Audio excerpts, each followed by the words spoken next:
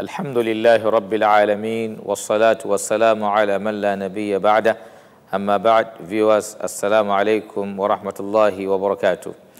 You're welcome to another edition of edition of our discussion on the book Tajweed, or on the subject Tajweed. And inshallah, in this edition we will be discussing Nunu Sakina and Tanween. Nunu Sakina is, or Nunu Sakina, we can say refers to the vowel-less letter Nun. It refers to vowel-less letter Nun. The Arabic letters are 28, and one of those letters is called Nun. And whenever the letter Nun is having sukun, we call it in Arabic, or we refer to it in Arabic as Nunu Sakina. And also, like we said, we'll be discussing Nunu Sakina, or rules governing Nunu Sakina and Tanween. So, and Tanween refers to a vowel-less letter Nun, which is voiced but not physically written in the course of our pronunciation of words. And one important thing we need to know about Tanween is that Tanween only occurs in words that stands or serves as noun. So in essence, inshallah, we'll be looking at the rules governing vowel-less letter Nun and Tanween. They come to have the same rule because in terms of sound, they are the same thing. That is, they all sound as Nunu Sakina. For instance, the word Muhammadun, when you pronounce it, it ends with Nun, that is end sound. Like also Nun, An, for instance, Alif Fatha'a and Nun Sukun, you have An, and you have Muhammadun. So it is, basically, Tanween and Nunu Sakina in terms of sound, they are the same.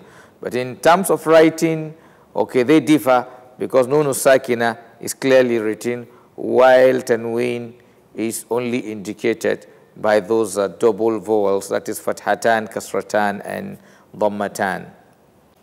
And another difference is that Tanween only occurs in words that stands as name or noun, while Nunu Sakina can come in anything.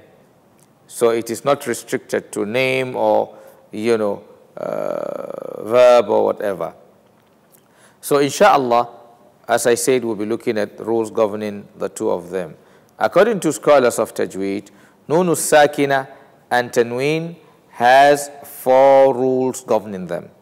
Nunu Sakina and Tanween has 4 rules governing them. Those rules are Al-Ishar, or Ishar. We have Ishar, we have Idgham, we have Iqlab, and lastly, we have Ikhfa. That is, the rules governing Nunu Sakina and Tanween are 3.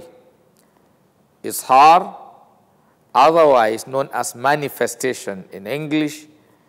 Idgham, otherwise known as assimilation in English. Iqlab, otherwise known as alteration in English.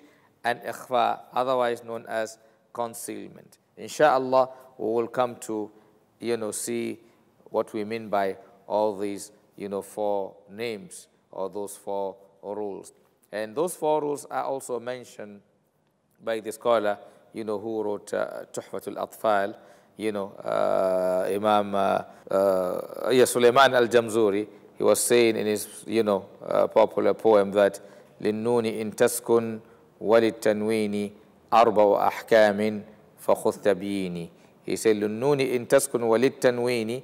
He said, for Noon when it has sukun, and also for Tanween, أَرْبَعُ أَحْكَامٍ فَخُذْ تَبْيِينِ.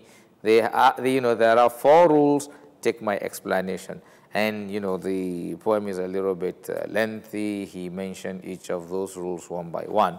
But like I said, basically, we have 4 rules. Ishar, Idgham, Iqlab, and Ikhfa.